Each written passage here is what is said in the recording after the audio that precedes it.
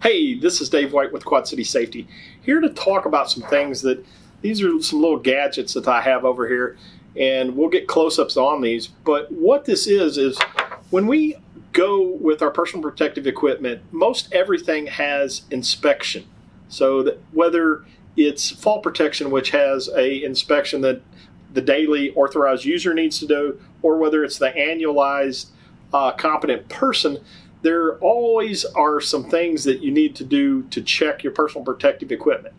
And the one thing that I wanted to talk about in this one is the need for the competent person, or actually the case for deep inspections. So maybe sending things back to the manufacturer. So what I have here is I have two different devices, or two different things. And what this guy is as you can see, this has kind of been hollowed out. This was actually part of a pulley system that was in a retrieval. So what had happened is it had worn out, and as you can see, over time, these people were still using this when we actually got it and inspected it.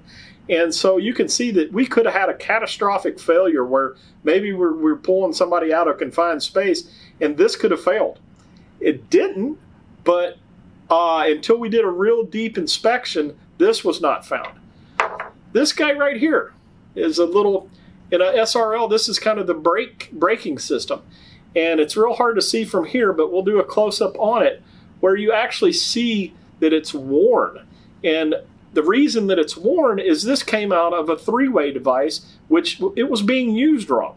So they were lowering employees into a confined space, utilizing the three-way winch that's not built for that, and thus basically destroying these little teeth.